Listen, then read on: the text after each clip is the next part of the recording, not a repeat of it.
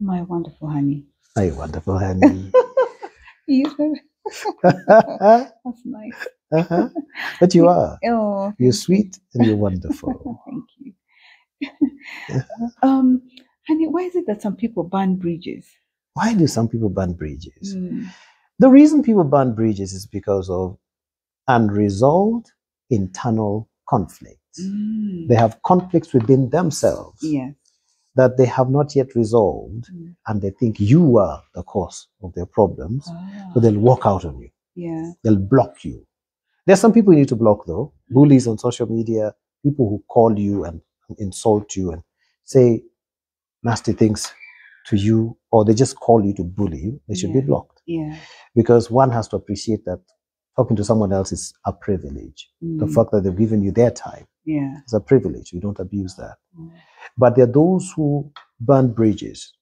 They have messed up. They themselves have messed up, and now they walked out on you. And then they've blocked you. Or they walk out on a very good job because the boss told them off.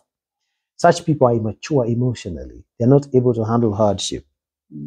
Marriage is not for the immature. It's not for children. It's for full-grown adults who are also mature. So those who pack their bags, every time there is a disagreement in marriage, they've packed their bags and they've left. Or you come home and you find that they already left. You call, they're not answering.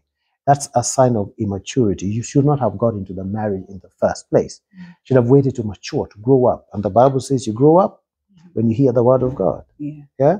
That like newborn babies desire the sincere milk of the word so that you may grow up. The word of God will help you grow up emotionally. You may be intellectually sound and strong. You might even be an intellectual giant and a very rich and prosperous person. But you're an emotional dwarf, a child emotionally. You've not dealt with your feelings.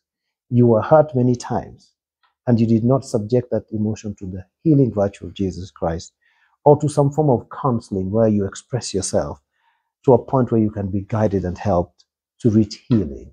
There are many ways of getting emotionally healed. One of them is talking. Number 2 is having someone to listen to you.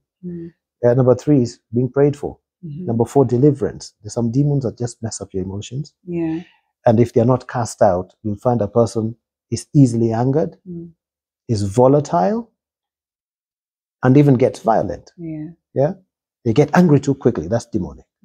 If the demons are cast out, you'll find the person is nice and calm. So there are many different ways, but they have to be diagnosed first. By those who've been given the gift by God of healing people deeply or healing them emotionally. So that's the reason they burn bridges. But they shouldn't. Don't burn bridges, because you'll need those people later in life. I'm telling you. Especially people who annoy you the most tend to be people you will need later in life. If you have a spouse that annoys you so much, stick to that spouse. They have a way of helping you mature. You know what the Bible says? The Bible says, irritate each other towards love. Yeah? Stir one another towards love. But the real word is irritate one another towards love. So the one who irritates you will help you mature really quickly.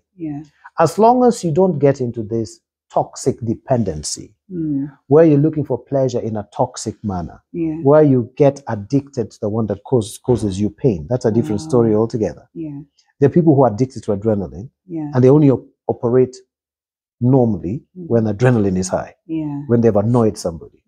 Such are people you need to avoid. So there are certain bridges you really need to burn. Toxic ones. Toxicity is not good for any relationship. If you're married to a toxic spouse, leave them. If they're not willing to reform. If they are toxic but they're willing to reform, don't leave them. Otherwise, you'll be leaving the whole world. You leave everybody. There's no perfect person you'll ever get. Just like churches, you'll never find a perfect church, perfect preacher, perfect this, perfect that, perfect boss, perfect wife, perfect husband, perfect child. There's no such thing. God is perfecting everybody. It's a process of growth and development.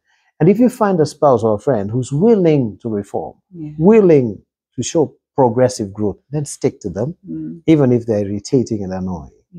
But don't burn bridges, especially if you know that the person you're in a relationship with is somebody who's helped you many times before, and now probably just made a little mistake.